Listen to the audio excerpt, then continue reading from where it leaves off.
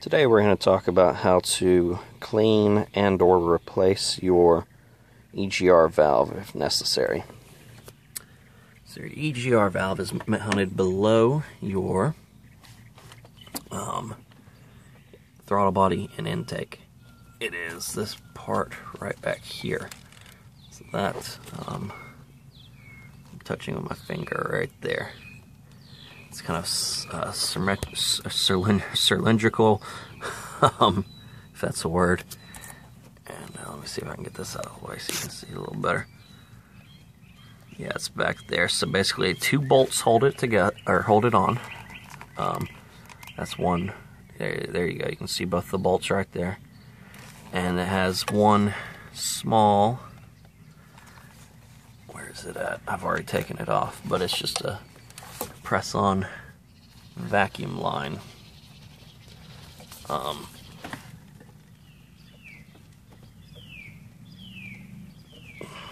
there.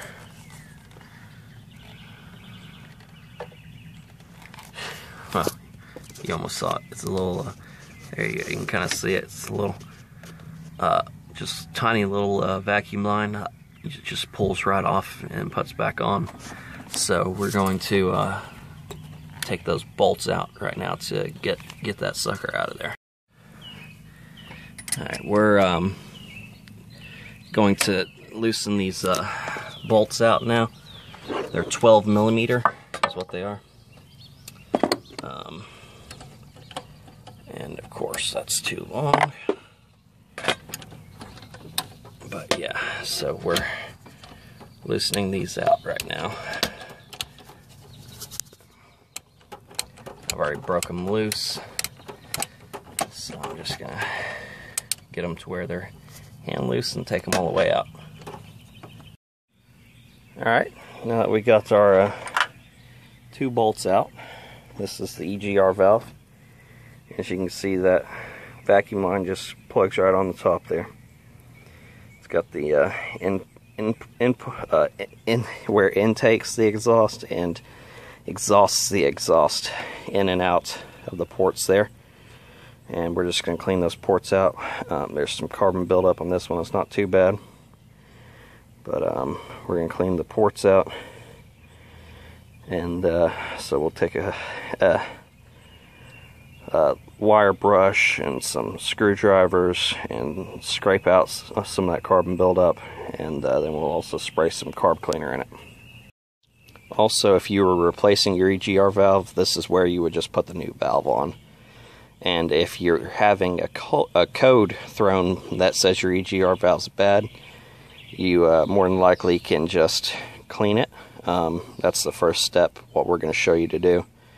But you would want to disconnect your battery at this point to reset the computer so that the code doesn't come back. And if it did come back, then you would know that your EGR valve needs to be replaced instead of just cleaned. But usually they can just be cleaned. I don't have any codes thrown, so I'm going to leave my battery hooked up. Alright, so I'm going to use this scraper, hook actually. I've got a few of them. I'm just going to clean these ports out. As you can see, there's carbon buildup around the edges. I'm going to clean off the face of this without gouging into the metal, obviously. But yeah, that's basically your first steps. You want to clean all this out and try to let it fall out of there. Wow, look at all that just came out, that little bit that I did. But try to let it fall out of there, and then we'll go to stage 2 of cleaning with chemicals. I didn't realize this, but this metal gasket was actually stuck to the EGR valve. I just realized it. So we'll want to clean that up good. Mine's still in good shape, so I'm going to reuse it, but if yours is in rough shape, you'll want to replace it. Alright, now that we've scrubbed it down pretty good, we're going to take some carb and choke cleaner and spray it in there real good and clean out all the everything that's left.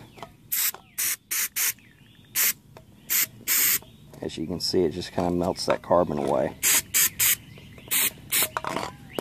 And you want to do this until it's good and clean. I like to hold it upside down while I'm doing it. It's hard to do with one hand. So I'm going to turn the camera off, but hold it upside down, spray it out real good, make sure it's good and clean, and then we'll go from there. We'll spray it into other ports as well from there. You also want to spray it in this little bleeder port right here, the port that the vacuum line hooks up to.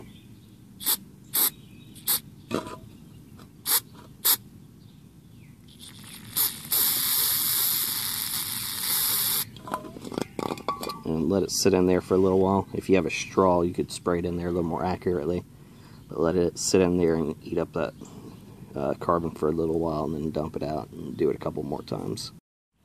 Alright, let it dry out for a minute, and we'll go spray the inside where the I don't know if you can see that. Put a flashlight on it here. We'll spray the inside where,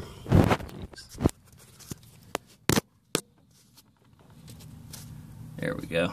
Spray where it actually connects onto the exhaust manifold right there. Spray all those in, and try to clean that up a little bit.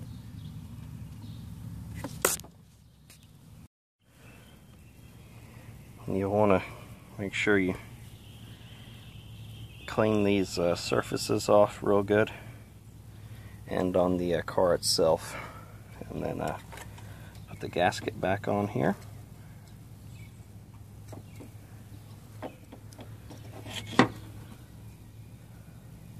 Yep, put the gasket back on there. Put the bolts back through the back side of this thing. I won't be able to do this one-handed, but essentially you put the bolts through.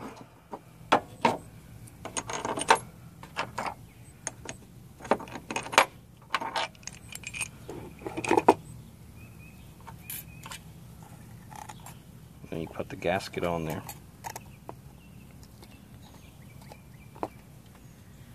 And then you fish it back through, put it back, mount it back on the car. Which, once again, that's where it mounts right there.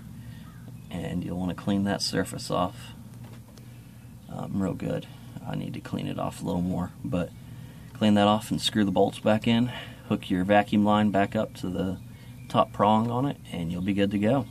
You'll put the reconnect the battery, and of course, you know, your car runs through a startup cycle,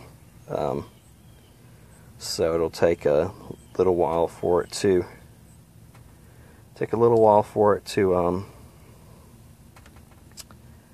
relearn the fuel curve and all that. It may run a little rough there at the beginning, but you know, a couple hundred miles it should be worked out. So that's all there is to it. And there she is, purring like a sex kitten. So your idling issues will probably be helped out a lot with this EGR fix, and should be good to hit the road.